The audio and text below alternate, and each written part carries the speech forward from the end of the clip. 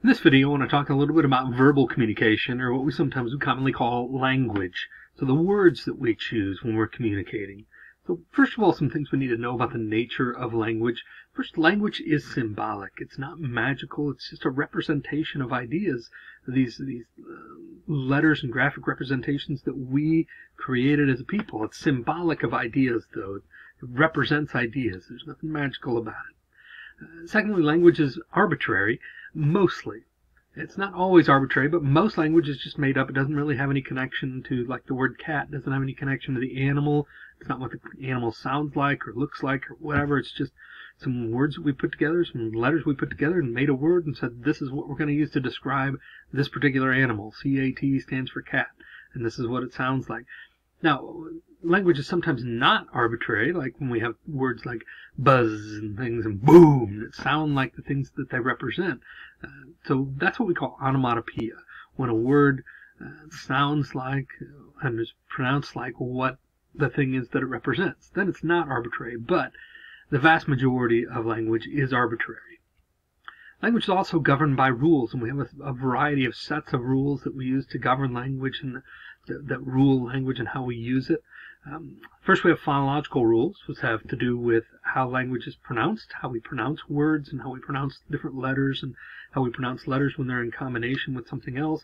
But it has to do with the pronunciation of those letters. We also have syntactic rules, which is how we use language in order. For example, the order of what goes first, the noun or the pronoun or the adjective and things like that. So, for example, in English, we would say the big red car. And we would put the descriptives in front of that noun. So big and red go in front of the noun. But in other languages, such as Spanish, they would say, in rough translation in English, they would say the car big and red.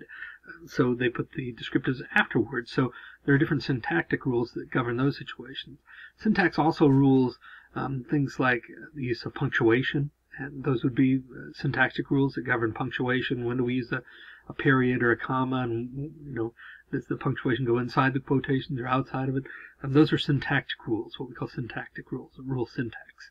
We also have semantic rules, which have to do with the use of language in context. So how do we know what word is appropriate to use in which situation, and the relational rules that surround that, those types of things are semantic rules. And then finally we have pragmatic rules, which are just, they govern the practical use of language in everyday use. So we have all these different rules that govern language, and that we can get to know that every language has these rules, and every language has different rules that govern it. But every language will have all these different types of rules. A little more about the nature of language. Language is also subjective. It's not going to be viewed the same by every person. Every word has the ability to have different meanings and multiple meanings. And by this we mean that language, every word has two different types of meaning. What we call the denotative meaning is the dictionary meaning. Meaning, if we were to look that word up in the dictionary, what would we find? And regardless of how you feel about that particular word, then it's going to be the same, because we're looking in the same resource, we're looking it up in the dictionary, so it has that common connective meaning. But then we also have the connotative meaning, which is how that word impacts you as a person, what relationship you have with that word or that idea, what it's representing, what that word is representing.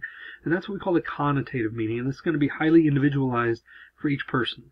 So you have the denotative meaning and the connotative meaning of the word. And this is really well kind of laid out in Ogden and Richard's semantic triangle, which is just their representation, the conceptual model of the different types of meaning behind words. So first of all, we have the semantic triangle, and it's called a triangle because there are 3 different points for each one. First, you have the symbol itself, the word itself. What collection of letters we have together here?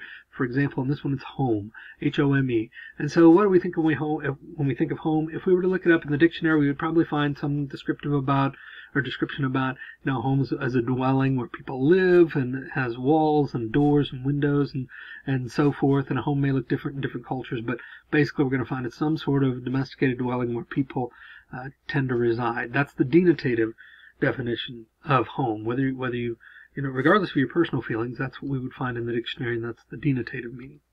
And for some people, home may represent this. This may be home, though. Home is where your heart is, right? Home is where your family is, wherever you can hang with your family and your people, and just kind of be comfortable. That's home to some people. Then, so home has this connotative meaning for some people, that it's a pleasant place. It's not the structure itself, but it's where the people are at, right?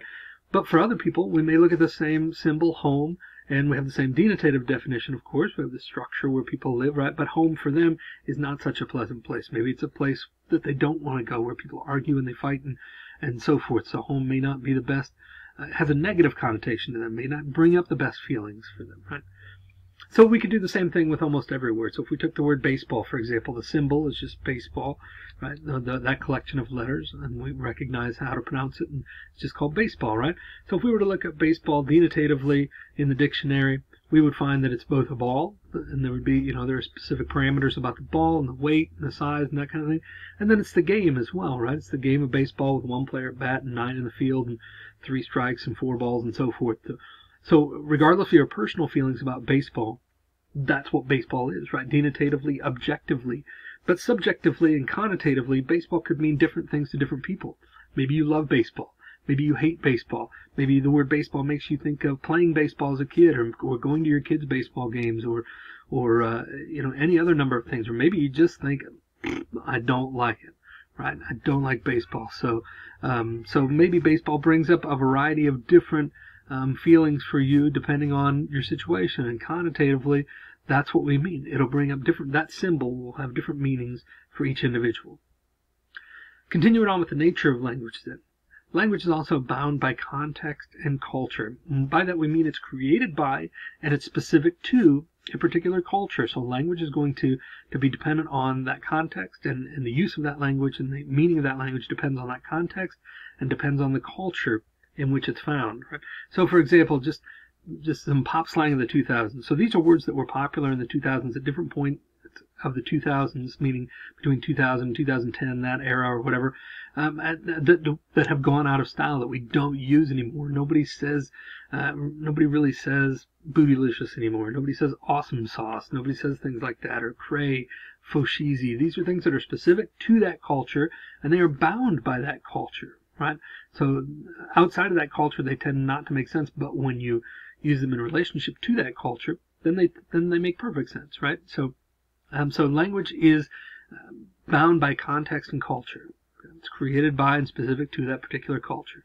This also connects to what we call the Sapir-Whorf hypothesis, which has 2 different things related to it. Both have to do with linguistics. So the first is linguistic determinism.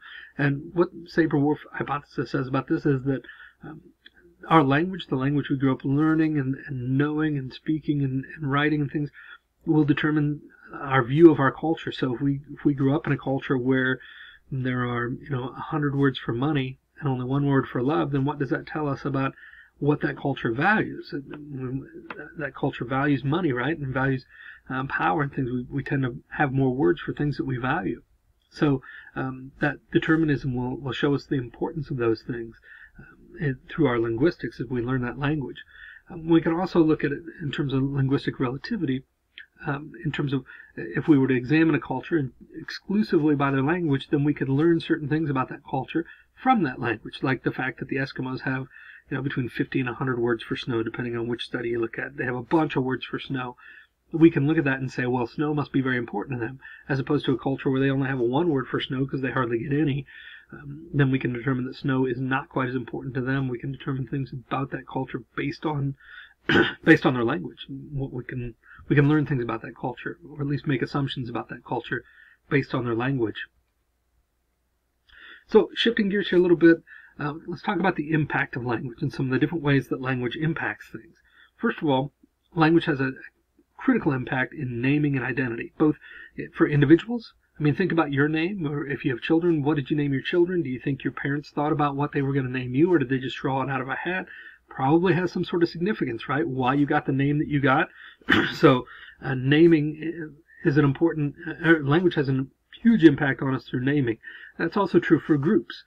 Groups who decide what they're going to be called. Some groups, band geek used to be a really kind of a harsh term that people use, but now I think some groups have kind of Some band groups have kind of adopted it. They've kind of said, yeah, I'm a band geek. I like that. And so we're gonna claim that for ourselves. So the impact of language on naming and identity for groups is also impactful. Affiliation. We use language to denote affiliation or disaffiliation with a certain group. When we adopt the language of a group, or adopt the lingo that goes along with working in a certain place or being a part of a certain club, then that gives a sense of affiliation, that we want to be a part of that group, as opposed to if we resist the language of that group and refuse to kind of use and learn that language, then we're signaling that we don't want to be affiliated with that group. So it can be impactful in terms of affiliation.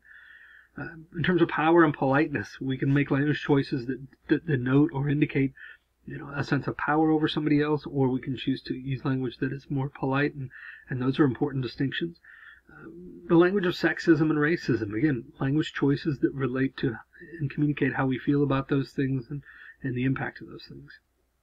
Some more impact of language has to do with precision and vagueness. So we have what we call ambiguous language, language that is intentionally vague or and abstract. So, and abstraction exists on different levels and on a spectrum. So on one end you have very abstract language, which is unclear and non-precise, and on the other hand you have what we call concrete language and concrete verbiage, which is very specific and very precise. So this is just an example of a ladder, of what we call the ladder of abstraction.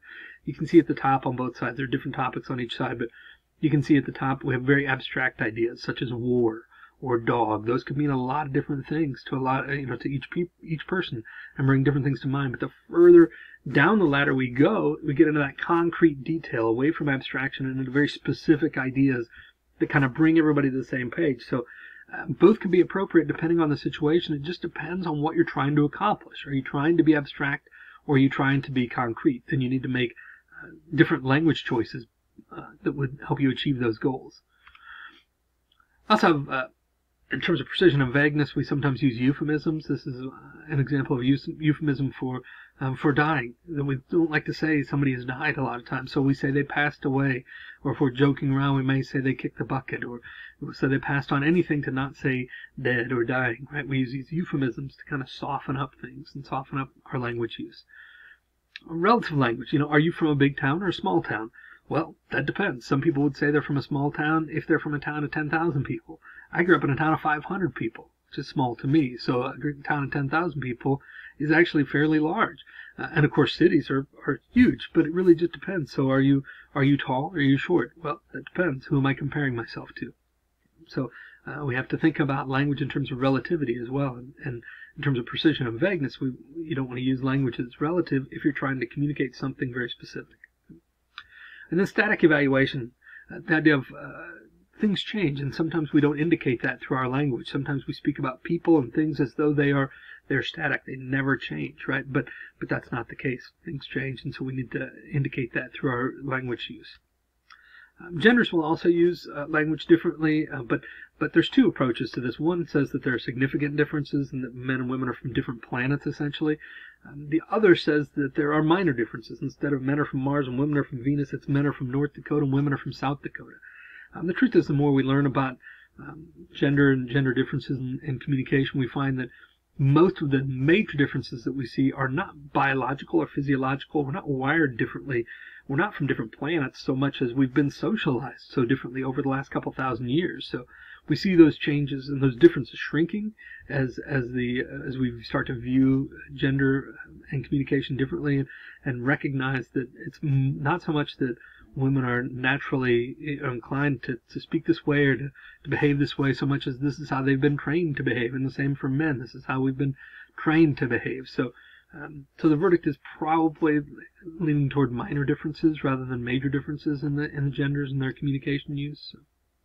So what are some things we can do to improve languages here real quickly? First, we can use confirming messages, positive messages, and we can minimize disconfirming messages that convey a lack of value, right? We can do what we can to avoid making others defensive. We can provide effective feedback, constructive, productive feedback to people using our language.